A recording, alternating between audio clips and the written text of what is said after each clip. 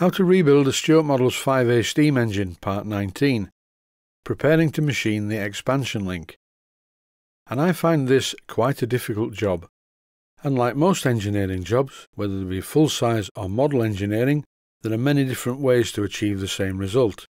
For instance, you could clean up the casting, mark it out, drill lots of holes and file between the holes, and you could get something like this.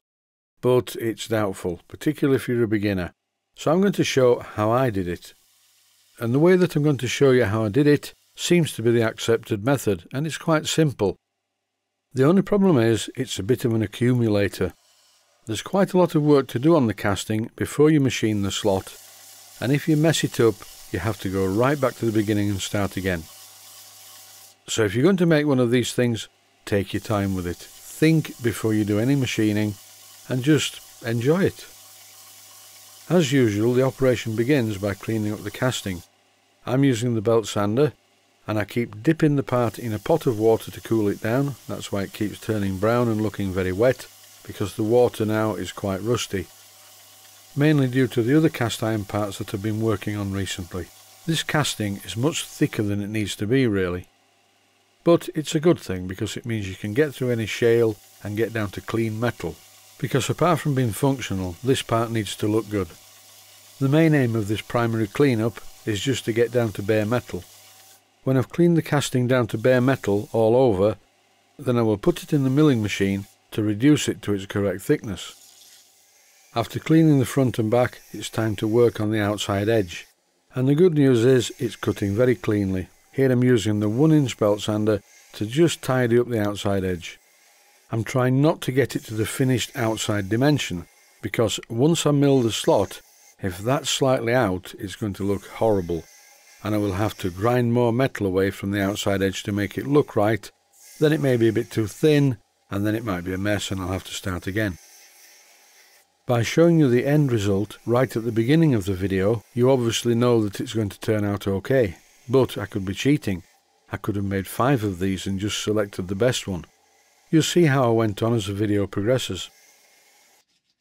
I found that the 1-inch belt sander was not ideal to trim this part in this position. So here I'm using a file, but once again I'm not making it to the finished size. Overall the casting is still slightly larger on the outside edge than it needs to be. And without repeating myself too much, leave it like this. Don't keep taking more and more metal away, otherwise you will regret it. Leave the whole external dimension fractionally oversized. In this clip I'm using a half-round needle file. Needle files are far less brutal than the large files and very good for detailing the small yet complex shapes. So how far have I got in the job? Not very far at all. This is what I would term a cleaned up casting blank. And what I'm doing here is drawing a nose and 2 feet on it. I've always enjoyed colouring in, even though this is just a black felt tip pen, and I'm trying to decide whether this is actually a hippopotamus or a duck-billed platypus. So I think I'll just remove this. I'm using a special pen here. It's for unmarking out. Right, that's enough stupidity. I should know better at my age. So now I'm marking the dimensions stated on the drawing. I'm marking the distance between the holes, which has to be 1 1/4 inches. I'm sorry I cannot give any metric measurements. I don't do metric, and the drawings are always imperial. And if imperial measurements are good enough for American engineering, then imperial measurements are more than good enough for me. I'm marking out everything twice. That's not because I'm a village idiot, it's just because I'm trying to show it clearly on the video. And sometimes the lines are a little bit thick, but the main thing is I know where the holes need to go. And here I'm drawing a ring round the marking out part to make sure I've got this hole in the right place. And just for a change, I'm using a centre punch. My eyesight is not what it used to be. To do a job like this now, I have to wear one of these headset magnifiers. I don't use the torch part of it, I just use the lens for seeing very small parts. And also for things like reading micrometer dials, and even the very small graduations on a ruler.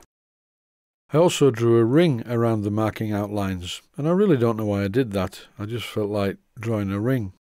And I drew the rings in the wrong place. I think I was just trying to turn the casting into a Bugatti Veyron. Anyway, now I've taken my medication and I'm back to normal, and I'm using a centre drill to drill the holes. These finished holes are going to be 9/64 of an inch in diameter, which is actually clearance size for 4BA. Because eventually these are going to have pins through them that will be 9/64 of an inch in diameter with 4BA nuts on the end in order to secure the eccentric rod forks to the expansion link. However, the hole at the end is different. That has to be 3/16 of an inch in diameter to take a 3/16 of an inch diameter pin with a 2BA nut on the end.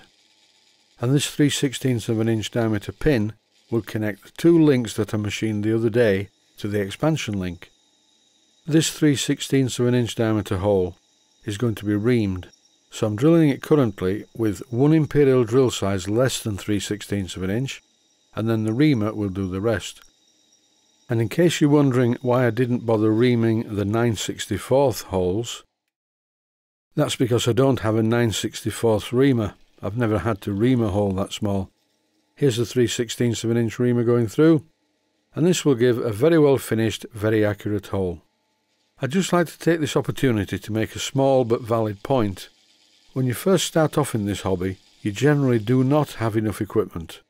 You don't have enough machine tools, and you don't have enough hand tools. And you build these up over time. So sometimes you have to improvise, and this makes you better at the job, but it is much easier when you get the correct equipment. This expansion link has to be 9/32 of an inch wide in order to fit in this gap, which is also 9/32 of an inch wide. So what I'm doing here is, after applying some felt tip pen to the top of the expansion link blank, I'm using the width of the fork that I made earlier to mark it out. Now this is not a be-all and end-all, this is not set in stone, well, or cast iron. All that crudely scribed line is telling me is, do not machine the expansion link blank down to this level. In any case, once I've done one side, I turn it over to do the other side, so I have to remark it out anyway, but I have a good idea how much metal I need to remove. And my logic, which of course is generated by the brain of a musician, says that once I've cleaned up this other side, I then remark it out in the gap and check it with the ruler, which is always a good idea. And yes, surprisingly enough, the line is exactly 9/32 of an inch. But what my musician's brain is also telling me is, apart from don't forget to tap the part firmly into place with the soft hammer to make sure it's level, do not machine below this line. In fact, machine slightly above it to leave some material to be removed to clean off the tool marks. Now some people like milled tool marks, and so do I, but not on an expansion link because eventually the tool marks will start to wear and they don't look so good when they're worn. So I'm leaving enough clearance so that when I clean up the part and remove a tiny bit of metal to get rid of the tool marks, the expansion link will be a good fit, not a tight fit, a good fit in the slide valve fork. The other day I got a comment from a viewer, and the viewer said, could I please leave the lathe running at the correct speed so I could see what the speeds and feeds were? And the answer to that is unfortunately no, I have to speed it up, otherwise the videos would be too long. When I look at the YouTube statistics for my videos, the average watch time is 3.5 minutes. That doesn't mean I'm going to make 3.5 minute videos, because thanks to my Patreon supporters, I can now make videos much longer because I can actually spend more time making them. So once again I would like to personally thank each and every one of my Patreon supporters, as the Patreon pledges make it possible for me to spend a lot more time doing this kind of thing and making longer and better quality videos. The Patreon logo and details are on screen at the moment, and it's quite simple. It's patreon.com/Keith Appleton. And to give you an idea of what I've been talking about, that particular section was running in real time, and that would have made for a very long and very boring video. Anyway, to finish off, here is the expansion link blank, and it's a great fit in the valve fork slot, and in the next episode I will be doing the rather scary thing of milling the curved slot. Thanks for watching, and I hope you found it useful.